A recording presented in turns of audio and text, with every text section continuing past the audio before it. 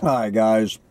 Well, it is a blustery winter day here in the great state of Texas, and I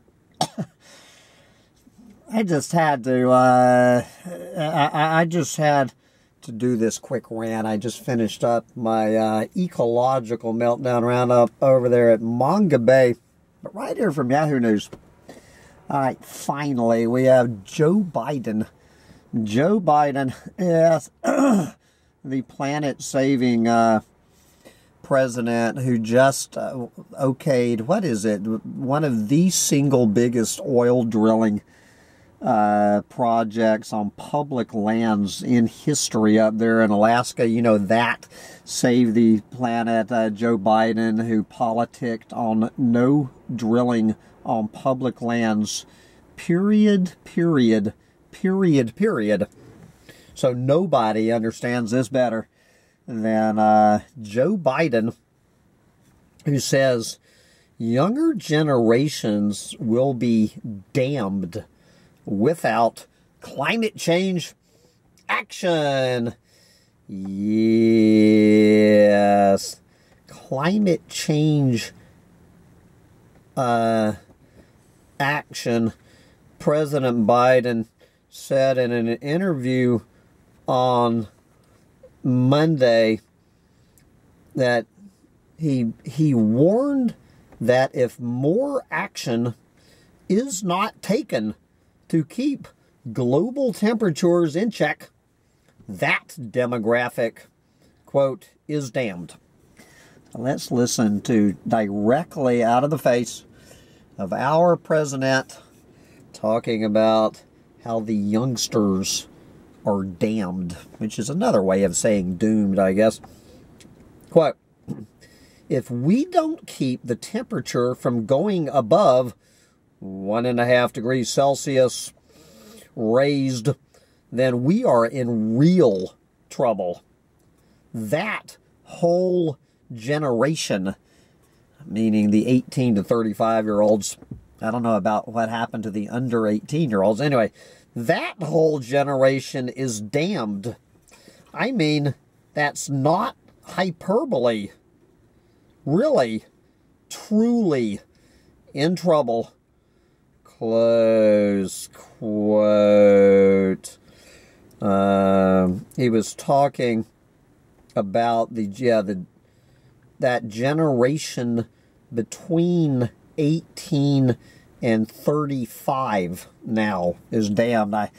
So if the 18 to 35-year-olds are damned, I think the 1-year-olds through 17-year-olds, I think we all know what they are. Are they called Generation Z? Makes you wonder what follows Generation Z.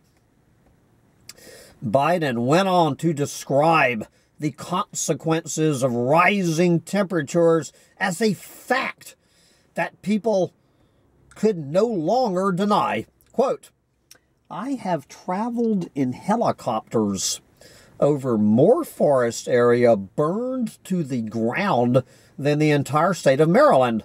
That's how much has burned to the ground. And then floods, droughts, all those things.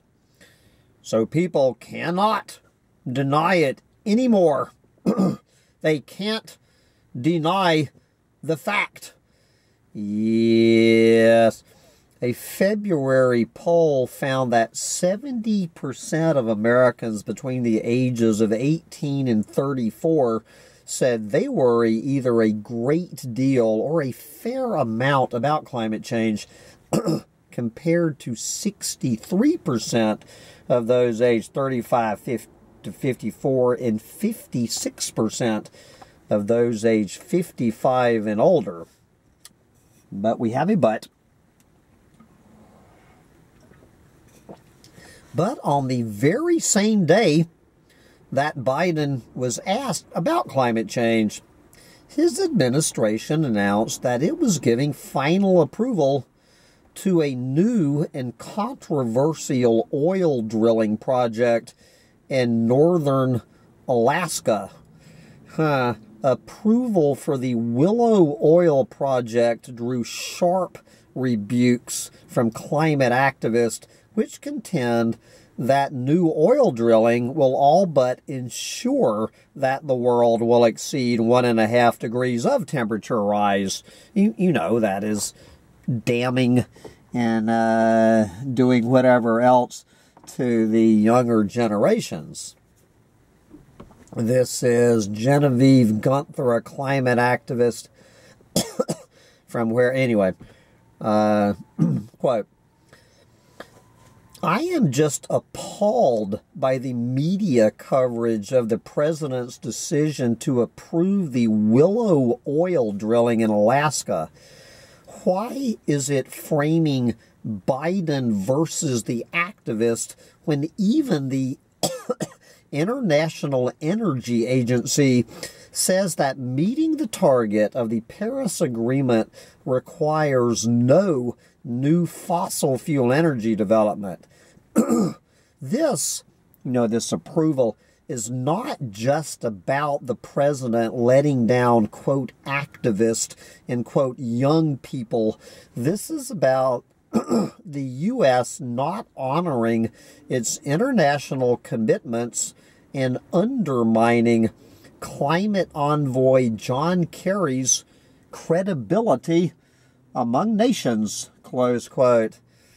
When asked about the decision to continue drilling for oil, Biden to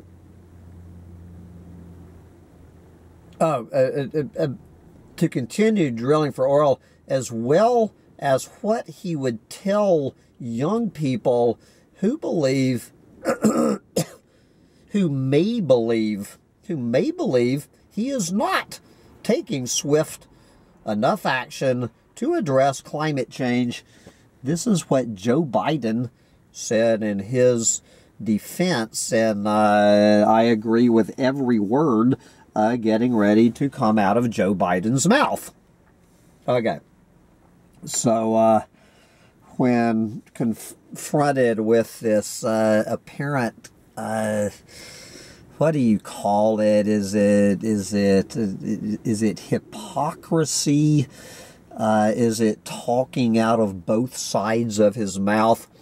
This is what Joe Biden explained how this works, how the world works. Take it away, Joe.